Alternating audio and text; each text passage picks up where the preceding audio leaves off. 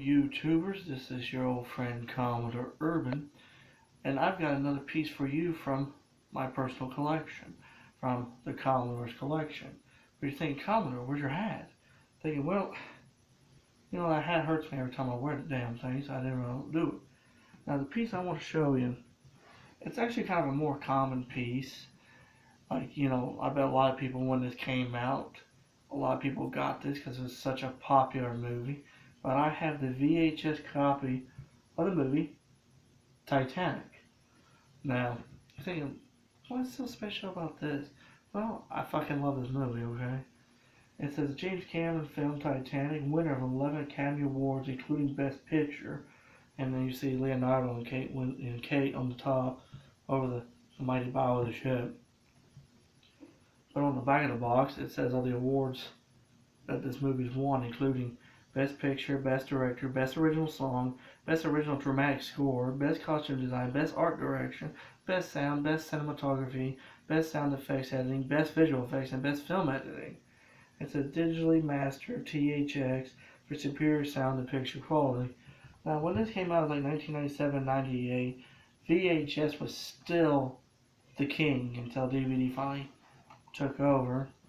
And because this movie's so damn long, it had to be put on 2 tapes. This is tape number 1. This is half the movie. And it says here, nothing on earth can rival the epic spectacle and breathtaking grandeur of Titanic.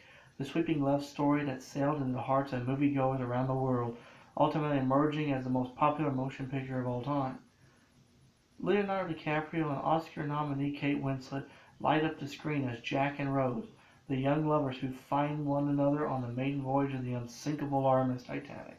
But when the doomed luxury liner collides with an iceberg in the frigid North Atlantic, their passionate love affair becomes a thrilling race for survival. From acclaimed filmmaker James Cameron comes a tale of forbidden love and courage in the face of disaster that triumphs as a true cinematic masterpiece. And this is what is on the back. See? That's something I know. I didn't open it. I didn't look at this. And you see there's the tape. And there's this card thing. If you switch to Sprint, you get the movie for free. I didn't know that was still in there. It was pretty cool. Most of that shit got thrown away, basically. And this is the front of the other one right here. And on the back of it, it says 1,500 people went into the sea when Titanic sank from under us. 6 were saved from the water, myself included. 6 out of 1,500. After the 700 people on the boats had nothing to do but wait. Wait to die, wait to live, wait for an absolution which would never come. That was a line that old Rose says, talking about people being rescued. And then again, just like the first one, this is the second tape. And basically, if you don't know the story of the Titanic in the movie, it's basically, 2 young people fall in love on the ship, on the maiden voyage.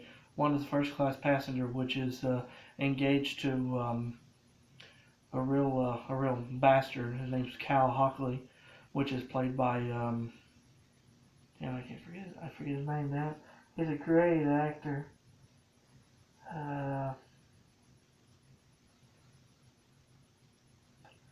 Damn it, his name slipped my mind, but he's on Scorpion King movie too, so he's a really, really great actor. Maybe if I can figure it out here, I'll read it here. Billy Zane, that's it. Thank you, Billy Zane. Yeah. Cal Hockley played by Billy Zane, which Rose DeWitt Bukater, which played by Kate Winslet, is supposed to be married to him when they get to the States. But on the other side of the spectrum here, you have Jack Dawson, which is played by Leonardo DiCaprio, and he wins 2 tickets, one for him and one for his Italian friend, in a game of poker in the pub in Southampton. And they literally had to race aboard the ship to get on board. Now, this is where things start getting interesting. The first night out and stuff, Rose is so fed up with crap, she's trying to kill herself, throw herself over the railing back into the ship. But, Jack, which is played by Leo, he stops her and stuff and makes her, see sense. And just from there, the love story kind of entwines itself until finally, I think just a day right of the collision and stuff, they go down to the cargo hold and stuff, and they have sex in Billy Carter's brand new Renault, if you know the car. That was actually a real car in the cargo hold being carried on the Titanic. Real life passenger Billy Carter bought the car in England by the Renault Automotive Factory. So anyway, that's a pretty good place for a sexual scene because, you know, people having sex in cars is kind of a cliche thing. So anyway, after they come on deck and stuff, that's when the ship hits the iceberg, and then from there, you know, shit goes downhill, and you know, as the ship's getting ready to go under, as it splits, as that getting ready to go under, they actually at the start of the ship, right where they met, and you know, that's kind of a weird thing because it's the first place they met and it's the last place they were at as the ship went under, and the hero piece, you know, after getting the water stuff, the hero piece they call it, big giant piece of the wreck of the ship of wood. Jack puts Rose on it, but then he don't get on himself. They're afraid that the piece would not hold him. But then there has been a episode of Mythbusters that has proven that that piece of wood could have held Jack and Rose both.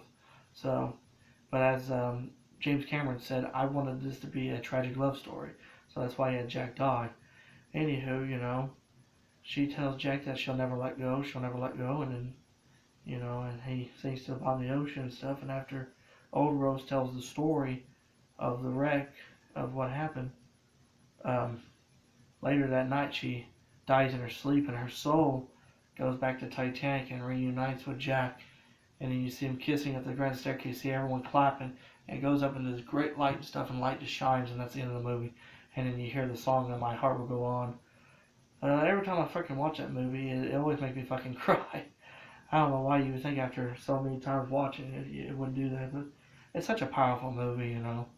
And that's why I really wanted to show this to you, because I know a lot of people went to the movie theaters and stuff and saw this movie when it was in, you know, the theater, but just because it's such a powerful, powerful love story and stuff.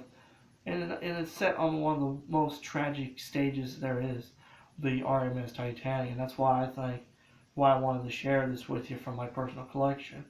And if you enjoyed the video, please hit a like button, and if you have any questions or comments, leave them in the comment section below, and if you like my channel, please subscribe. Until next time, this is your old friend Commodore Urban saying, have smooth seas and clear skies and smooth sailing with you.